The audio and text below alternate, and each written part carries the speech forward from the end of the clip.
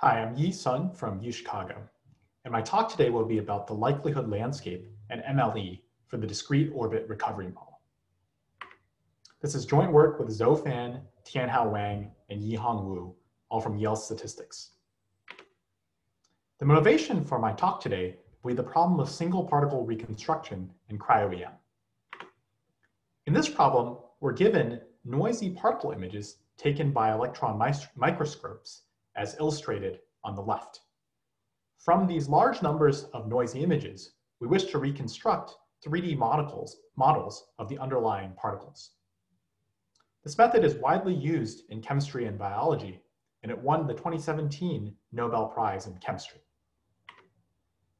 From an abstract point of view, the problem takes the following form. Given an unknown electron density function, theta star, we take samples as follows.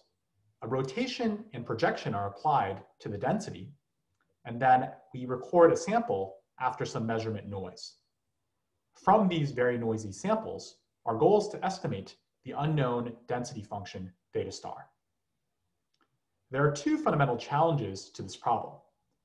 First, the orientations of each sample differ by an unknown rotation. And second, the noise level is typically very high, leading to a low signal-to-noise ratio. To address these issues, we abstract the problem into the group orbit recovery model. Let's consider a subgroup G of d by d orthogonal matrices, where for cryo-EM we take G equals SO3. We're trying to estimate an unknown signal, theta star in RD, from noisy observations generated as follows. We take a uniform random element from the group G, rotate theta star by that element, and add Gaussian noise at noise level sigma. This creates draws from a Gaussian mixture over the orbit of the unknown signal theta star. Our model simplifies cryo-EM in two ways. First, we remove the projection step, and second, we'll consider only discrete groups G. These will still preserve the underlying mathematical structure of the problem. To illustrate the problem, let's consider threefold rotations on the plane. Here I've plotted simulated data for unknown signal being the point 1, 0, and the group being these rotations. As you can see on the left, in the low noise regime, 3 distinct clusters remain. Whereas on the right, in the high noise regime, there's only a single large cluster around the origin, and it's not clear that the group has 3 rotations. Our work studies the maximum likelihood estimator for this problem. That's the minimizer of the Gaussian mixture negative log likelihood, as shown. This method was proposed for cryo-EM in the 90s, and it's been implemented in several software packages. It's widely used in both chemistry and biology.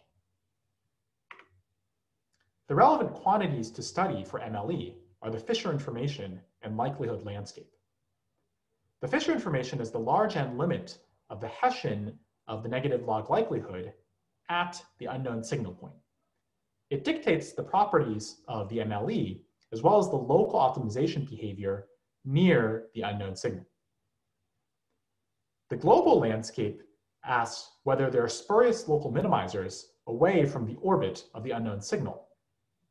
This determines whether MLE actually returns a point near the true signal. Let me now move to our results on the geometry of the log likelihood.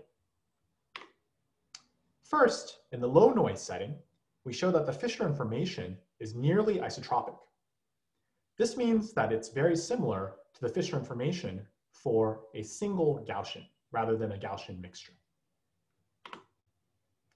For the global landscape, we call the landscape benign if it has no spurious local minima and only strict saddles.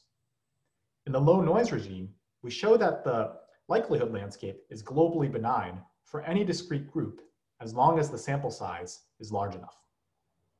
For this result, the group orbit structure is important, as counterexamples are known for general Gaussian mixtures. In the high noise regime, the Fisher information is more complicated. we show that the Fisher information has different numbers of eigenvalues at different scales with respect to the noise. The corresponding eigenspaces are directions of high anisotropy for the Fisher information. To determine the number of eigenvalues d sub L at scale sigma to the minus 2L, we use an algebraic object called the transcendence degree of the algebra of invariant polynomials for the group. That algebra is simply a set of polynomials whose values over each group orbit are constant. Roughly speaking, the number of eigenvalues at scale sigma to the minus 2L is the number of new invariant polynomials which emerge at degree L. One consequence of this result is that the smallest eigenvalue of the Fisher information lives at scale related to the largest degree of a new algebraically independent invariant polynomial. This allows us to determine the scaling of the covariance of the MLE with the noise. This scaling recovers scaling that was found in previous work in Method of Moments by Perry and Bendera. To illustrate a result, let's consider an example of k-fold rotations on the plane. One can compute to find that the invariants are in degrees 2 and k, and therefore one realizes that the Fisher information has curvature sigma to the minus 4 in the radial direction and curvature sigma to the minus 2k in the angular direction. This explains the oblong shape of the contours around the orbit of the unknown signal in the figure shown. Turning finally to the global landscape in the high noise regime, we relate the global landscape of the negative log likelihood to a sequence of moment matching problems. To state this, let's define the moment tensor of a group orbit in RD as the following expression T sub L. It's a tensor whose entries contain invariant polynomials in theta.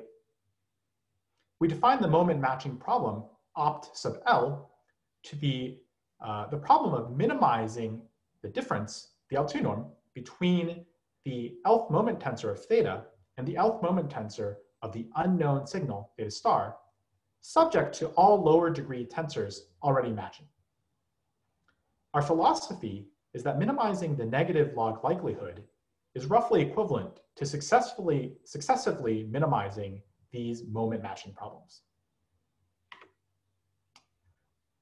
Roughly speaking, our result says that if these moment matching problems have good, benign global landscapes, then the negative log likelihood also has a globally benign landscape for sufficiently large sample size.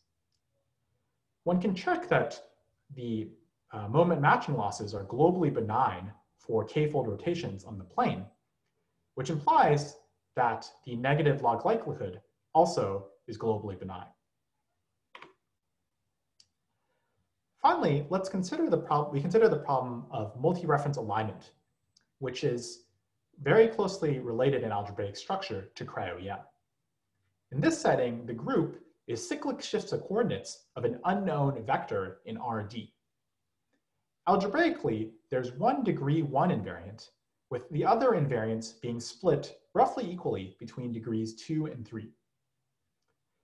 In this setting, we're able to show that for an open neighborhood of unknown signals, the degree 3 moment matching loss is not globally benign in large dimension. This implies that the negative log likelihood has spurious local minimizers even for large sample size in large dimension. Now let's recall that the landscape was shown to be globally benign for low noise, which means that these spurious local minimizers must emerge as the noise level increases. This is counter to the usual intuition that injecting more noise smooths out the landscape. In conclusion, we studied the group orbit recovery model to illustrate some fundamental challenges in cryo-EM. In the low noise regime, the Fisher information and optimization landscape resemble that for a single Gaussian, whereas in the high noise regime, the situation is more complicated and both are determined by the invariant polynomial algebra. Check out our paper on arXiv at the address below for more, including implications for optimization algorithms such as EM.